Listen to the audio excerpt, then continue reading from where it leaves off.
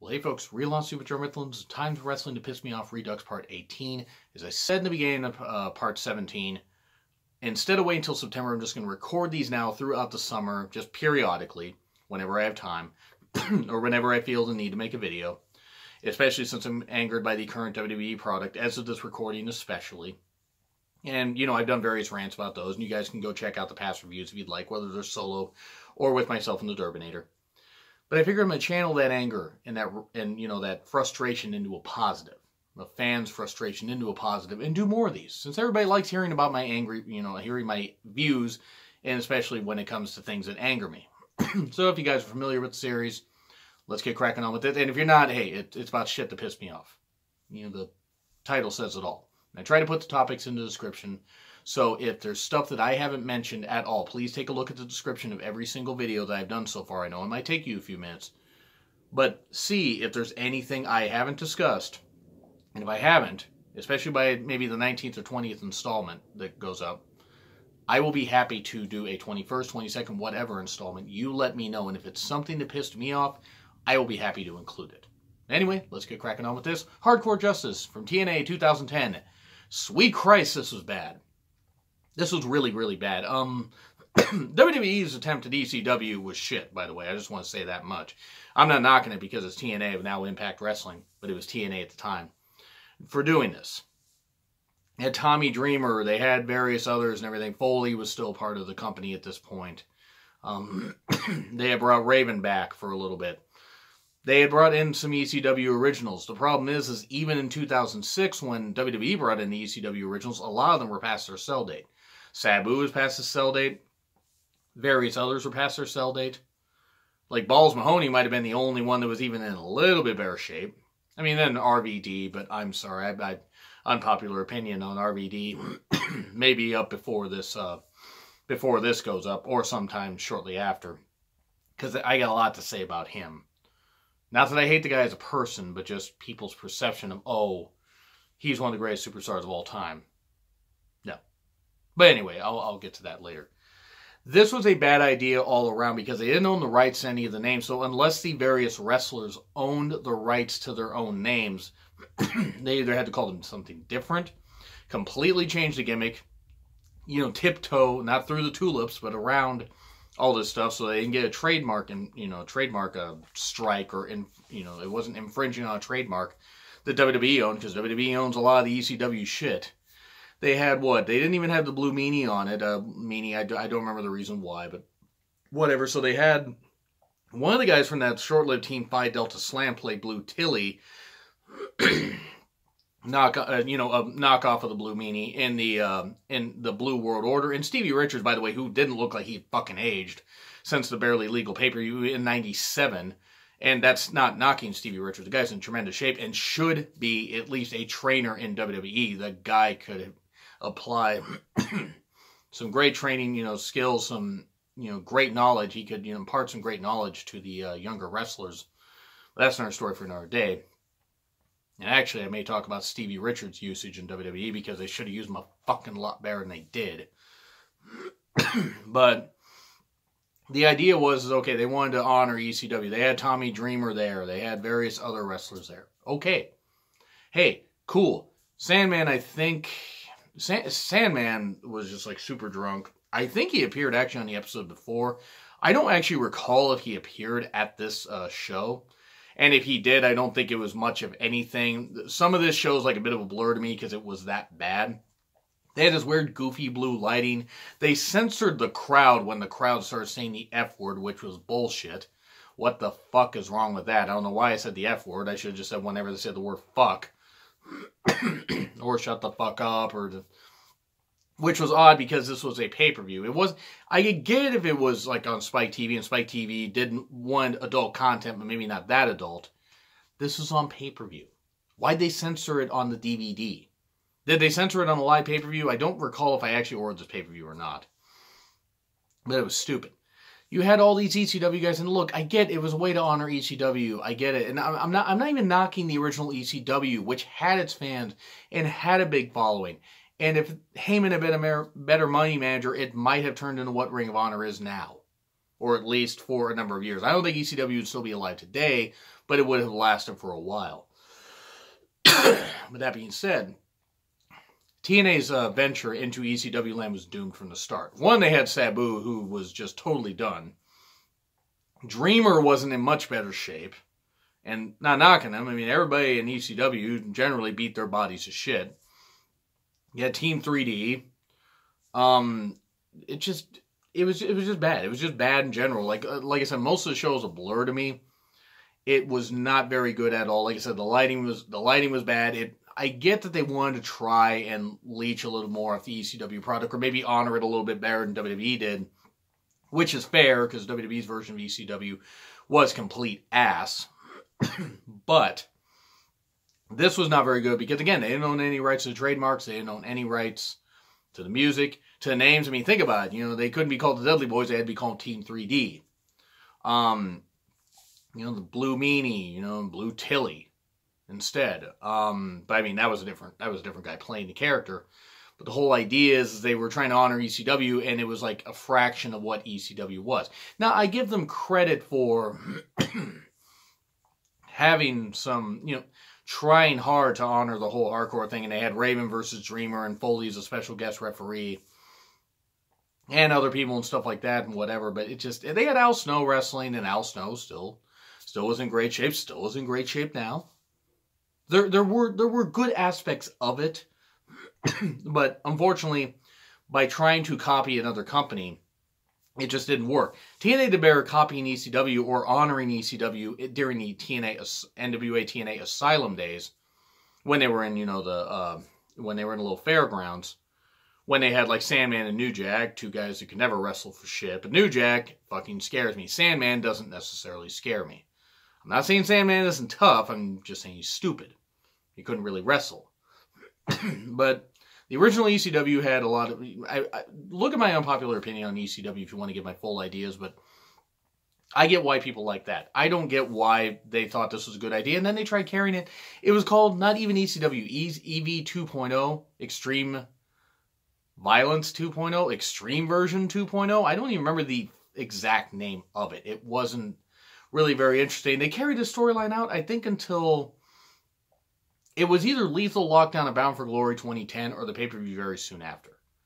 It was not the best idea in the world. Guys were not kept under big contracts for very long. I think Sabu was gone really, really quick. Everybody was way past their sell date, and this shouldn't have happened. It just shouldn't have, because it made even though it was much more adult than WWE's version of ECW, and that wasn't hard to do, this still wasn't good. 4-something years later, and guys that had beaten their bodies to shit so much they couldn't go anymore. It just wasn't the best idea. Doing a reunion show isn't necessarily the worst thing, but when you are trying to revive something with guys that probably shouldn't even be in the ring anymore, it's a recipe for disaster. Whether you're TNA, whether you're Ring of Honor, whether you're whatever. Bad idea. Anyway, now we go to another thing from TNA. Bound for Glory 2010, 10-10-10. They arrive. Who were they? It was Jeff Hardy turning heel, and then Jeff Jarrett joined the faction, and then was it Hogan and Bischoff? It was a whole takeover thing by Hogan and Bischoff, because reinvigorating the NWO was a good idea. It was not a good idea. It was a fucking terrible idea. And turning Jeff Hardy heel was a terrible idea. I'm not saying that Jeff can't play heel. I'm not saying he shouldn't have been. You know, he shouldn't have been given the chance to play a heel, but he was not in the right mindset at this point.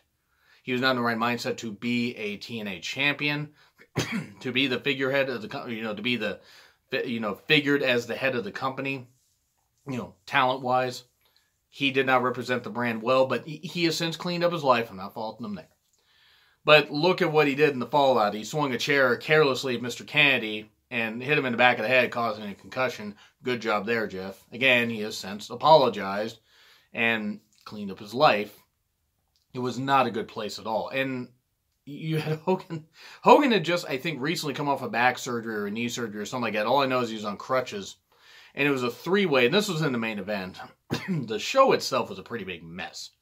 It was a pretty damn big mess. You had Joe and Jeff Jarrett versus Nash, Sting, and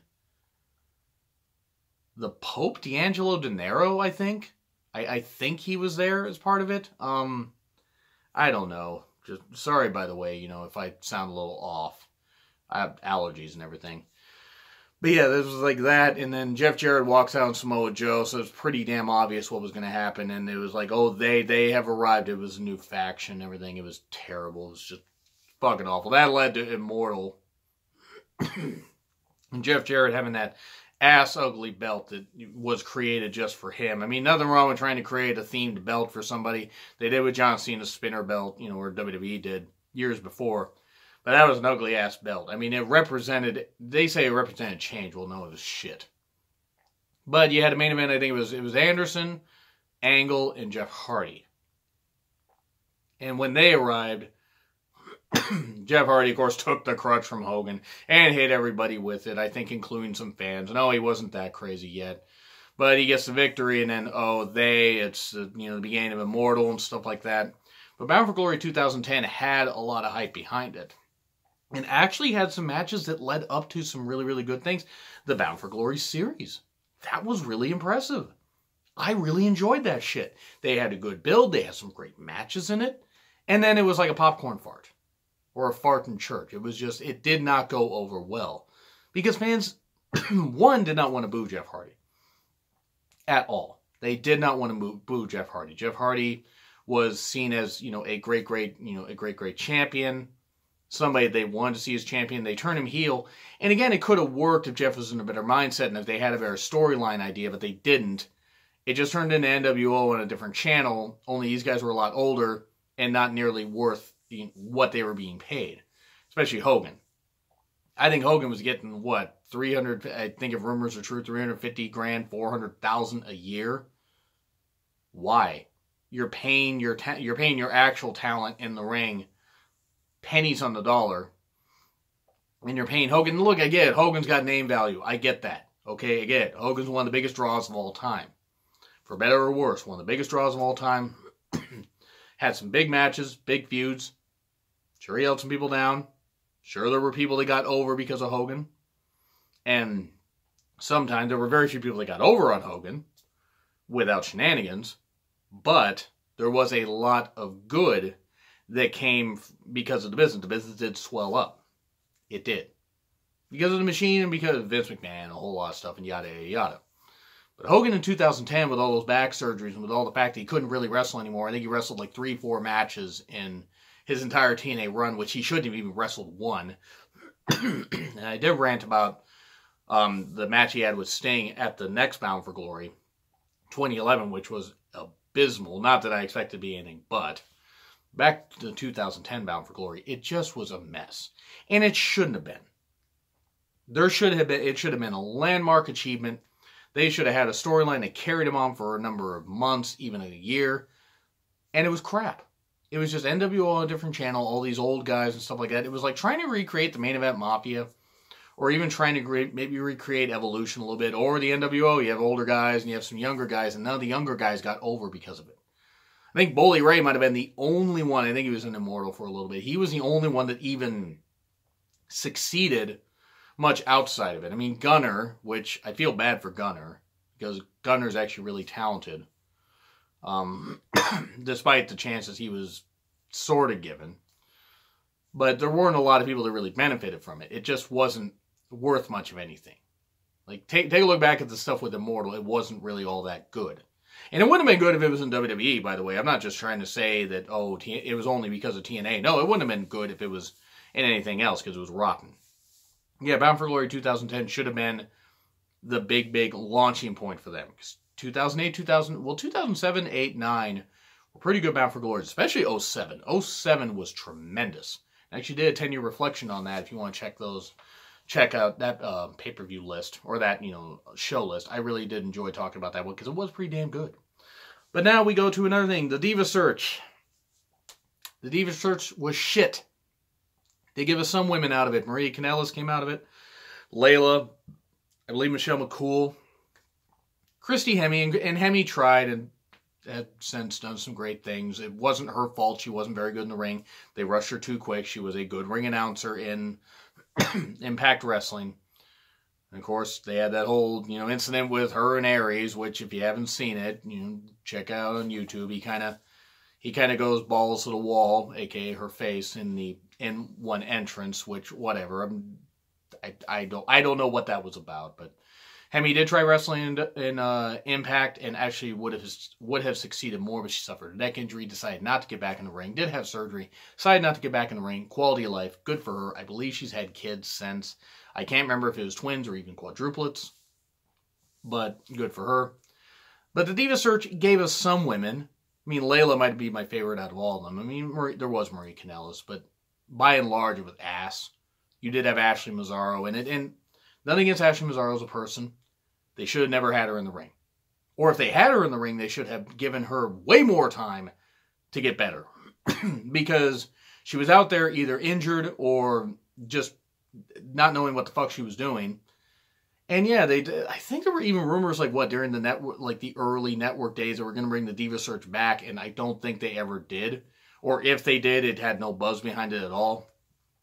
The Diva search had some good ideas, and yes, there were a few women that came from it. I want to say Candice Michelle came from it, and she did okay. All things considered. Unfortunately, the injury bug bit her and didn't let go later in her career. There were some women that came from it that had good careers, so to speak.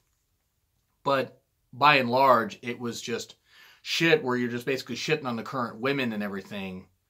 And, oh yeah, we have these great women's wrestlers. We're going to get these women that are essentially models. I mean, some of them tried and some of them did well. Some of them weren't very good. Kelly Kelly, I mean, I don't think Kelly Kelly was part of the Diva search. She just wasn't very good in general. But yeah, the Diva search just turned out to be complete shit. Overall, turned out to be complete shit. If these women got to live there, the women that, actually did good and just weren't there for a paycheck, actually learned to love the business and did well. If they had, got to live their dream, that's great. There were some that were shit. And I'm going to just take a look through the names that were part of it, and you might recognize some of them as being shit. But anyway, now to finish off with the Cat, Jerry Lawler's ex-wife. Never belonged in the business, had no respect for it, seemingly, and was just a pretty face. I mean, I guess. I never found her attractive. I haven't been hit in the head with a brick that much to find her attractive. You guys found her attractive? Great. There's nothing wrong with that. Of course, Lawler liked her because she was young and impressionable. And because Lawler's a bit of a creep. Okay, he's a major creep. That's another story for another day. But yeah, the Cat. I mean, they had, her and China as a team. I think the Cat was like her little protege. Or submissive, or whatever they were trying to go with. It was a little bit odd, but it is what it is. But I'm sorry. I never understood why she had TV time. I mean, obviously, besides being married to the king. She wasn't worth the TV time she got. She wasn't. She didn't seem to respect the business. She wasn't any good in the ring. I mean, she never needed to be good in the ring. If they had her as a valet, it would have been fine. But for all TV time she had, she was rotten. She was absolutely rotten. So that's where I'm going to finish that off. So, do you agree? Do you disagree with what I said? Like, share, comment, subscribe. Twitter link in the description. It's been Real Honesty with John Mifflin, and I will see you soon.